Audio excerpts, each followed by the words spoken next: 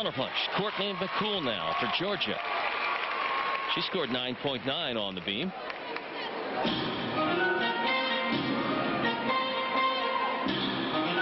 Courtney McCool, a teammate of Courtney Pepez at the 2004 Olympics as well as here at Georgia.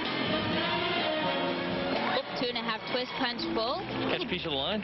It looked like it. I don't know if her toe went over, but it was definitely close.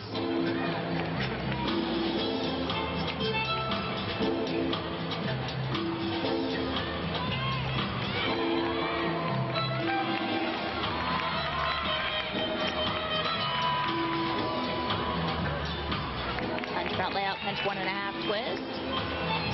The tumbling passes are one thing. These connecting moves, do the women take dance and ballet lessons?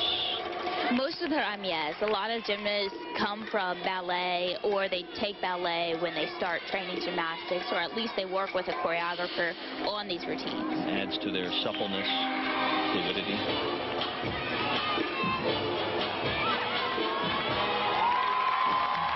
Courtney is just one of these gymnasts that's so naturally beautiful with her dance. Everything from her toes to her fingertips, everything's always in place. Very solid landing. Good example of what you're talking about right here.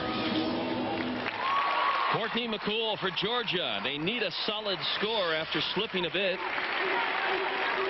And Courtney had a couple little bobbles here and there, so they're not quite as clean on floor exercise as they have been throughout the rest of the competition. And there's one.